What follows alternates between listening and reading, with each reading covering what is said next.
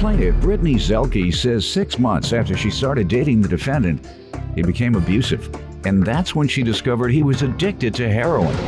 Brittany claims she called the police on the defendant after he assaulted her when she was 7 months pregnant, and she's suing him today for a loan. Defendant Dante Neal says he was in college when he started dating Brittany, but he had to drop out and start working because she became pregnant. Dante says he thought the money from Brittany was a gift, and he's countersuing because he claims Brittany maced him. Start with you. Yes, I met the defendant when probably about 17 years old. How old are you now? 23. All right, so 6 years ago. Mm-hmm. Yeah. I moved in with him shortly right after I met him, like the first date. And about 6 months into What was so impressive about him that caused you to move in the day you met him? I was 17 years old. I wanted to get away from home. Okay. We just kind of clicked and I just moved in. Go ahead. About 6 months into the relationship was when things started to get real rocky. I started to catch him cheating on me through Facebook, through his cell phone. He was leaving his lunch breaks at work to be with his ex-girlfriend. He tried to talk to one of my best friends behind my back, thinking that she wouldn't tell me. Then the physical abuse and the drug abuse started. What type of drug abuse? Heroin addiction. And you think it just started 6 months after you met him? I just really started to notice Either it. you drove the man on heroin or he was already on the heroin when he met you, ma'am. What type of abuse? Tell me what. There was no like punching, he would just choke me. All right, that's better. That's good to know that that's all it was. No punching, just choke you to the edge of life. Good. I'm glad to hear that's all it was. Go ahead, ma'am. So it was, the last time that we had a physical altercation was when I was about 7 months pregnant, in which time I called the police on him. And I did make a police report, but when they finally caught up with him and his court date came around, I was about to give birth in about a week. So I did drop the charges because I didn't want him to miss his first child being born. So I let it go and tried to give ourselves a fresh start.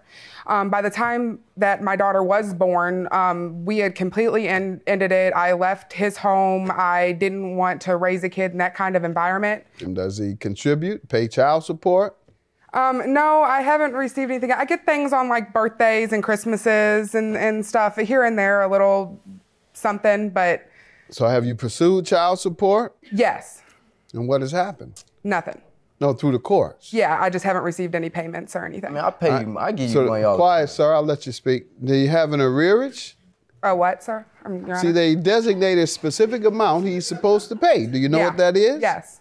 Yes, he's supposed to pay $278 a month. All right, and when he doesn't, the court maintains a list of the months he missed, and it calculates an arrearage, showing that he's a certain number of dollars in arrear. You don't know what that is? Yes, he's 1,000, I think they said 200 and something. They just now, I got it all in pursuit probably about like 5 months ago. Oh, so he hadn't paid anything then. Yeah. All right. There was no like punching, he would just choke me. All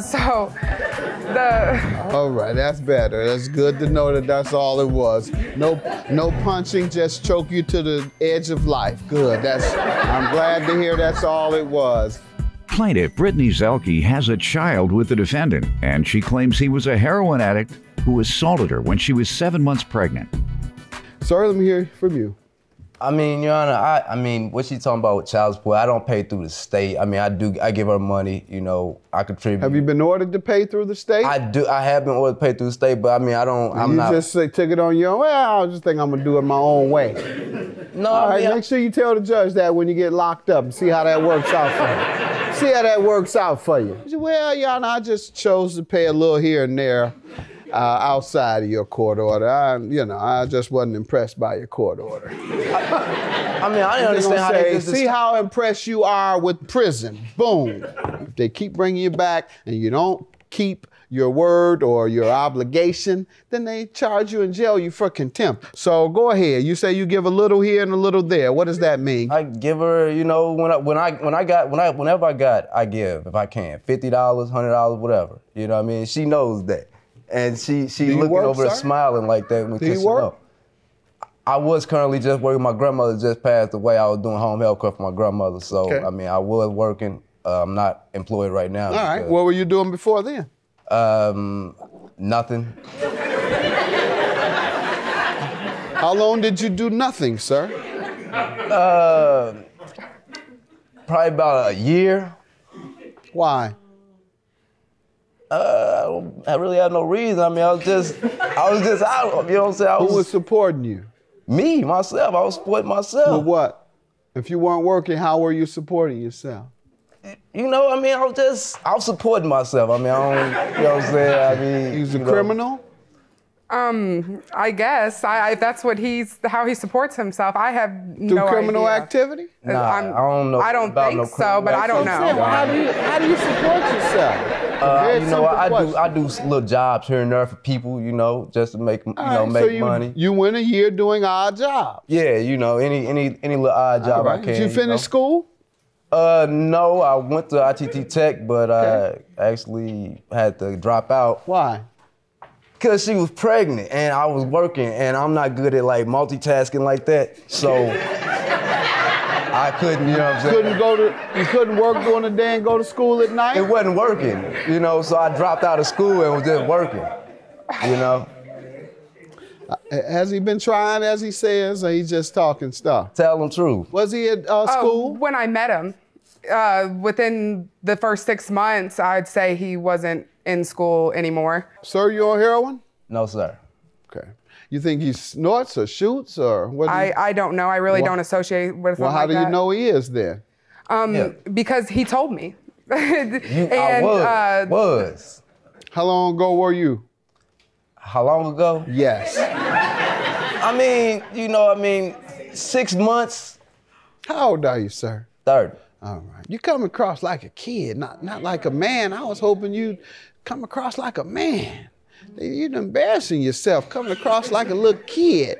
You come across pitiful, man. Don't embarrass yourself like that. Be a man. She's suing you for $1,500. Tell me about the loan. It was February of 2013. I got tax returns back. I live like probably 100 miles away from him right now.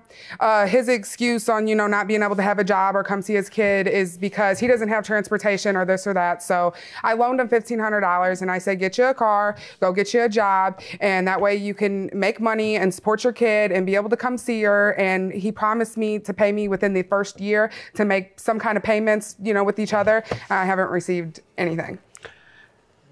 And you knew he was on heroin? He tells me he's clean almost every time I talk to him. So I try to, give him the benefit of the doubt, but it got me here. So. Sir, what are you gonna tell me about the loan? I mean, she gave me the money. I mean, I ain't gonna lie, I thought it was a gift, but at the same time, she started asking for the money back. So, I'm not gonna lie, she did give me the money. When she asked for the money back, what did you tell her? I mean, I told her, I don't have it. I can't, I ain't got the money. You didn't say this was a gift. Why are you asking for a gift back? That's what you would say if it wasn't a loan. I kept hearing I'll pay you later. What's your counterclaim for assault, man? I gotta get you out of here. You are becoming an embarrassment. What is $1,500 for an assault? For her macing me. Yes. With my own mace that I gave her. She took your own mace from you and maced you. I gave it to her as a gift. What else you want to say to continue to embarrass yourself? Go ahead, continue. What else you do to you? I ain't got nothing else to say. I'm cool.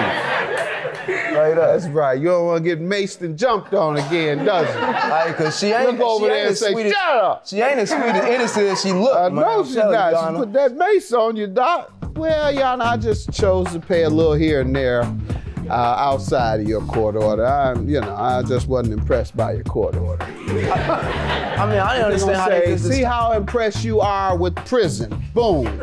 Plaintiff Brittany Zelke has a child with the defendant, and she claims he was a heroin addict who assaulted her when she was 7 months pregnant. Look over there and I said, shut up, I got my mace.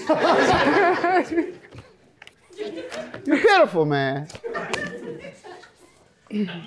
I'm trying to keep it lighthearted because I don't want this to be too serious.